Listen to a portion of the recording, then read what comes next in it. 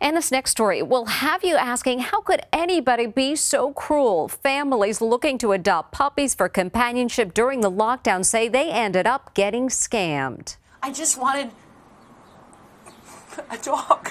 Carrie DeVoog and her family were thrilled when they found this bull mastiff puppy named Athena for sale online. It looked like our old dog that we used to have. They say the website looked legit with glowing references, so they wired $850 to the breeder and excitedly waited for their new puppy to arrive. The girls got so excited.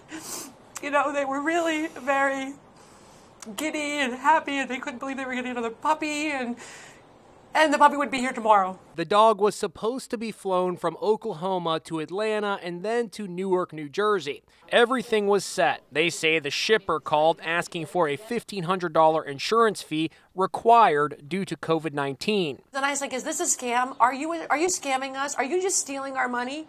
And he's like, no, no, no. But when daughter Casey did a little investigating, she says she found out there was no flight ever scheduled. There was no puppy. That's when I looked at my fiance and he looked at me and I just cried. I knew at that moment that we were taken. It's been happening around the country, cruel con artists preying on families desperate for a new pet to keep them company during the pandemic. He was this cute little tan dachshund with bright blue eyes, this cute little chunky legs, and I knew he was it. Krista Schaefer fell in love with this puppy named Oreo she also found online. So the high school biology teacher shelled out $500 to buy the little guy. Once again, there was an unexpected fee, $750 for a special crate the breeder said was necessary due to coronavirus.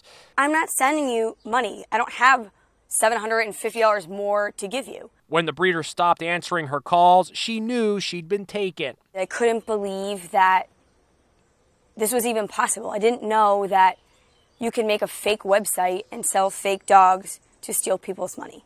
Unfortunately, puppy scams are on the rise, according to the Better Business Bureau. People are at home, they're quarantining, they're alone, they want company. They think they're going to be adding a pet to the family, and instead they get scammed and they lose money and they have nothing to show for it. Now, Krista and the DeVoogs hope to get the word out so other families don't get scammed. People are just mean in a very bad time. We were duped.